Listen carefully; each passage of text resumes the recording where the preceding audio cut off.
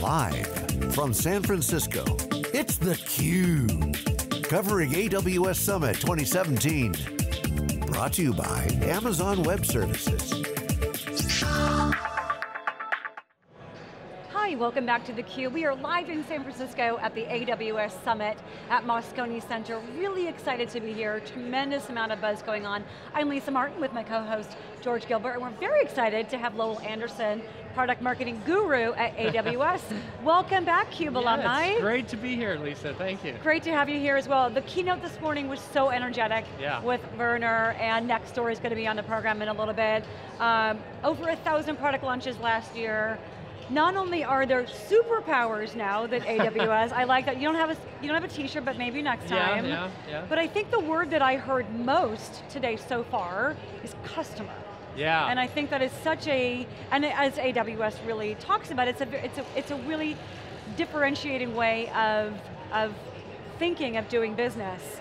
I'd love to understand with the products that were announced today, can I walk us through some of the key highlights there? Customer logos were everywhere, so talk to us about how customers are influencing the development of the new services and products coming from AWS. Yeah, well, for us, customers are always core to what drives our innovation. It's how we start. We start with what our customers want, and we work backwards from that to try to deliver a lot of the new features and services that we talked about today. And Werner covered a huge breadth of things, but they really kind of fall into maybe 4 or 5 categories. He started talking about, directly for developers, talking about what we're doing with a product called CodeStar, which is designed to really help developers build and deploy software applications in the cloud.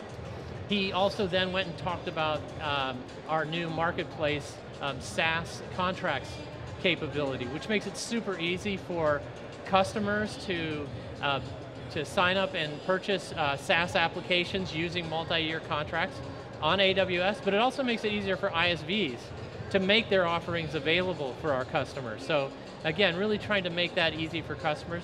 We talked a lot about what we're doing in artificial intelligence with the general availability of Amazon Lex today, and then a really entertaining video with Polly, I think, where we saw that avatar kind of speaking and the new whispering capability, so adding a lot more value to our suite of artificial intelligence services.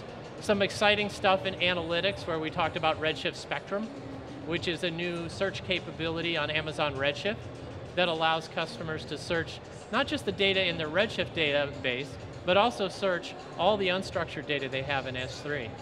And then some really exciting announcements on the database space with DynamoDB DAX, which is an accelerator for DynamoDB.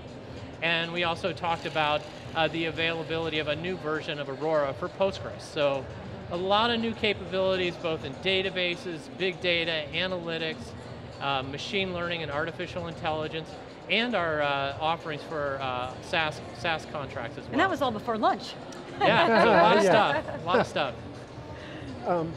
Just, Lowell, following up on sort of in order, perhaps, on, let's say, the comments on AI and the announcements we made there. Microsoft, Google, Amazon, all have gone beyond sort of frameworks and tools to sort of fully trained services that a normal developer can get their hands around. Right. But in the areas of conversational user interface, natural language understanding, image recognition. Right.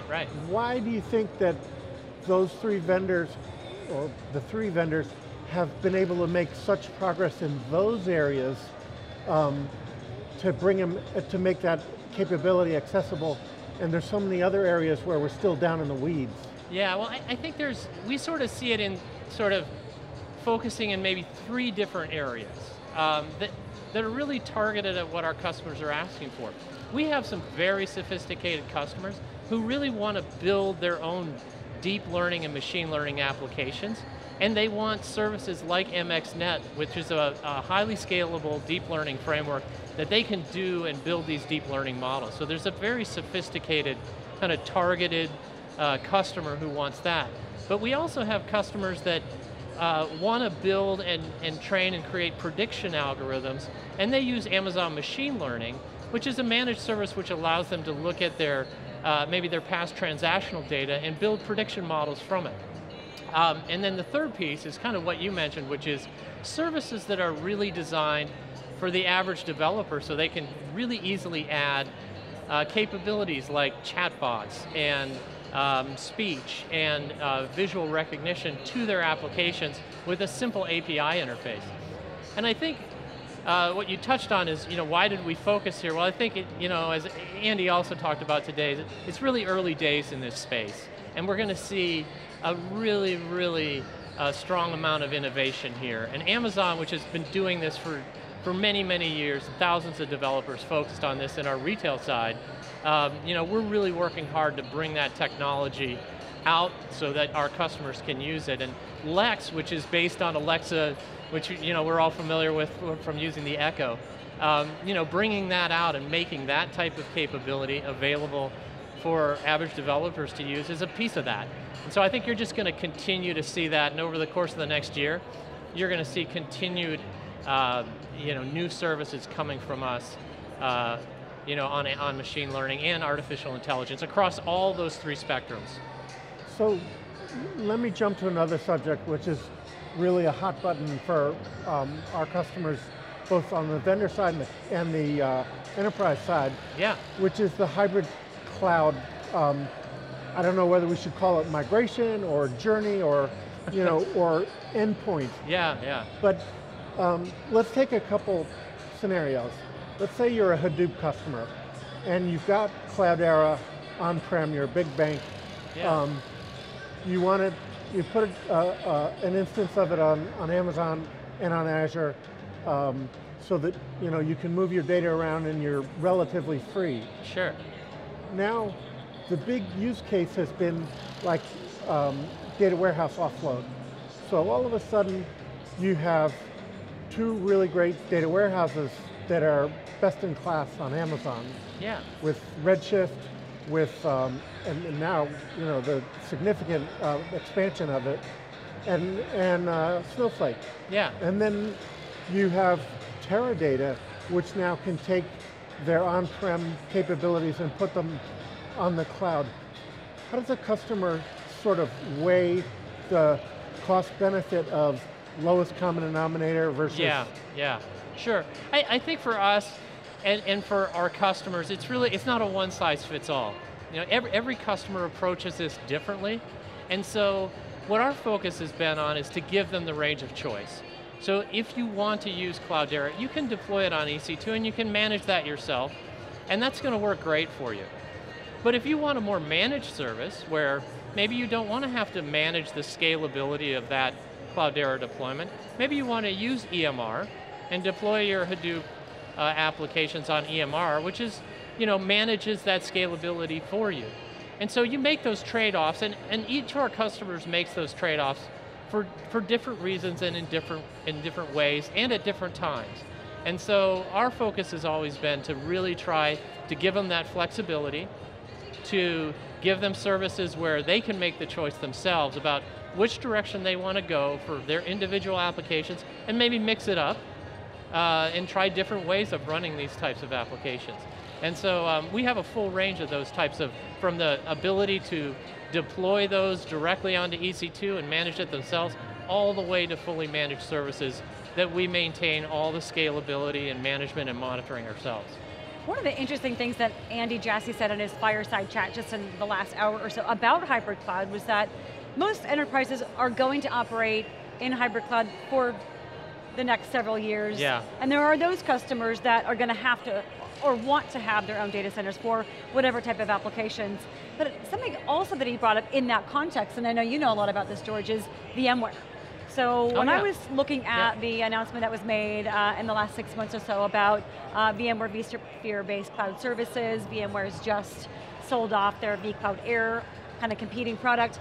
Wondering, with the VMware cloud on Amazon, how does that, what are really kind of the primary drivers there? Is that sort of a way to take those VMware customers eventually towards hybrid cloud, or is that an opportunity to maybe compete with some of the other guys who might have more traction in the legacy application migration space? Yeah, I think for us, again, it comes back to our customers saying, some of our workloads that maybe for a long period of time have been deployed on VMware, and we've been using VMware ESX for many, many years on premise, and we have these applications that have been deployed for many years there, and they're highly integrated, they use specific features of VMware, and maybe we also like using VMware's management tools. We like using vCloud to manage all of these different instances of our VMware virtualization platform, but we just want to run it in the cloud because we want that scalability.